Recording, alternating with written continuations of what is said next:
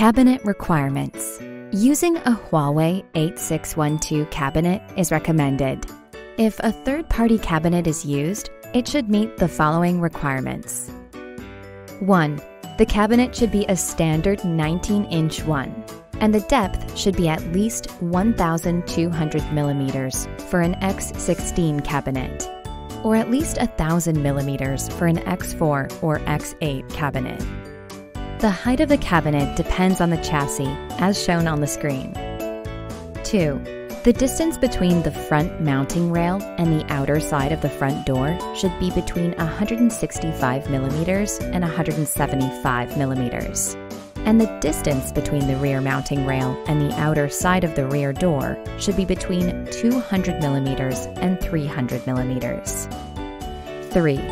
Air filters must be equipped only on the front door of the cabinet, not on the rear door. Installing floating nuts. Determine where to install the device in the cabinet. Mark where to install the floating nuts and then install them. Installing expandable guide rails. Adjust the length of each guide rail. Place each one horizontally in the cabinet and install it by using the positioning block at the front and the positioning hook at the rear of the guide rail. Ensure that the bottom edge of each guide rail is aligned with the scale lines on the mounting rail, and then tighten the screws.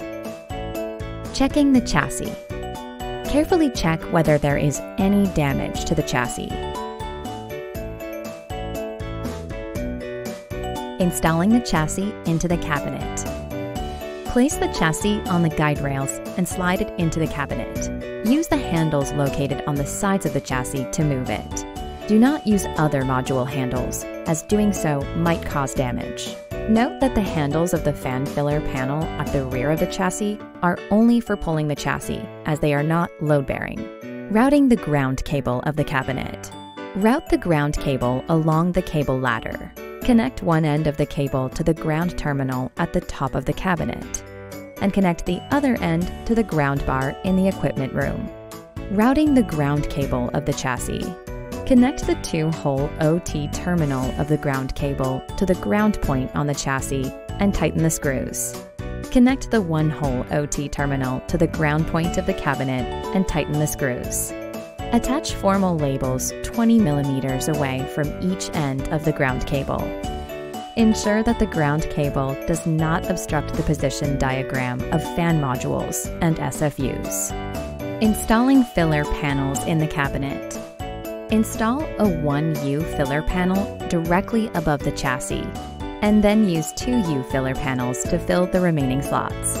Note that vacant slots of the cabinet must be installed with filler panels to isolate air channels. Installing cable management frames. Align each cable management frame with the mounting holes located on the chassis and tighten the screws.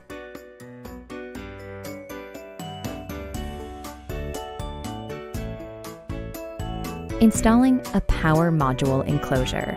Align the positioning pins on the power module enclosure with the mounting holes besides the power modules and tighten the screws.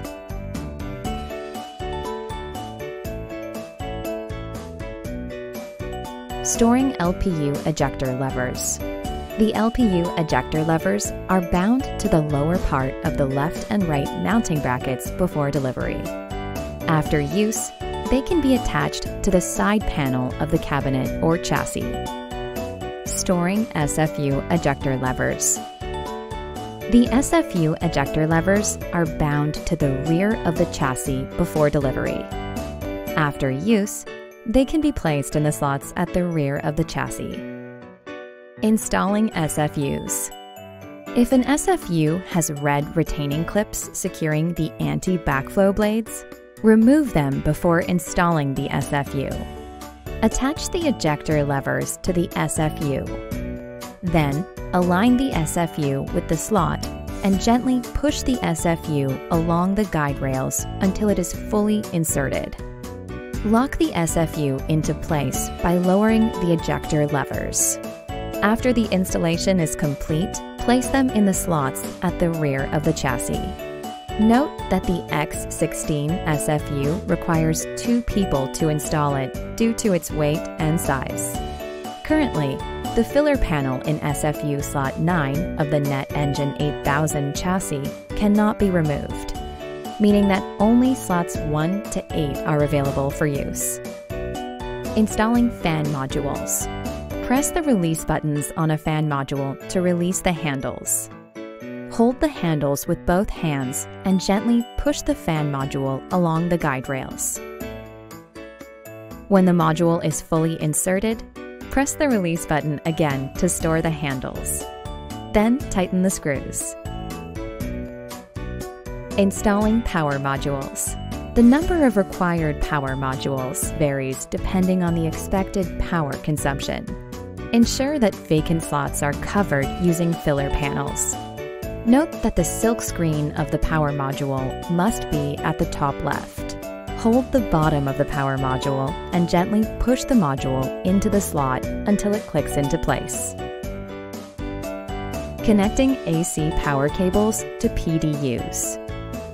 Connect one end of an AC power cable to the PEM power socket and the other end to a PDU. Installing LPUs. Loosen the screws on the filler panel and pull both latches on the sides to remove the panel. Attach ejector levers to both sides of the LPU and open outwards. Hold the ejector levers and gently slide the LPU into the slot along the guide rails until the LPU is secured. Lower the ejector levers to secure the LPU into place. If the ejector levels are at this angle, the LPU is not properly secured. In this case, apply more force to the ejector levers. The LPU is secured in place once the ejector levers are at this angle. Finally, tighten the 2 screws. You are advised to hold the ejector levers and push them inwards like this. When the ejector levers are in either of the 2 positions, applying additional force may be difficult, resulting in the LPU not being properly secured. Installing optical modules. Install an optical module by pushing it into place until you hear a click. The 8 optical modules at the top layer of a 4T board are inserted in reverse. After these optical modules are inserted, they protrude from the optical modules at the bottom 2 layers. This is normal. Connecting optical fibers. Attach temporary labels to both ends of each optical fiber. Tidy the optical fibers and fix them with the cable ties. Optional, installing the chassis door. A chassis door is mandatory for a chassis that needs to comply with FCC standards, or a cabinet without air filters. Align the upper and lower enclosure frames with the mounting holes and tighten the screws. Align the cable management frames of the chassis door with the mounting holes on the chassis and secure them with the screws.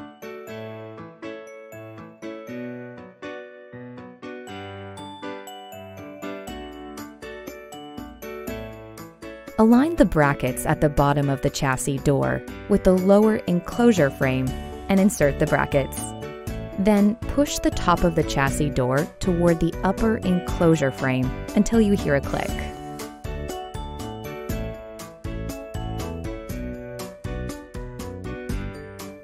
A chassis door comprises dedicated cable management frames and a lower enclosure frame tray. The power module enclosure is integrated with the chassis door.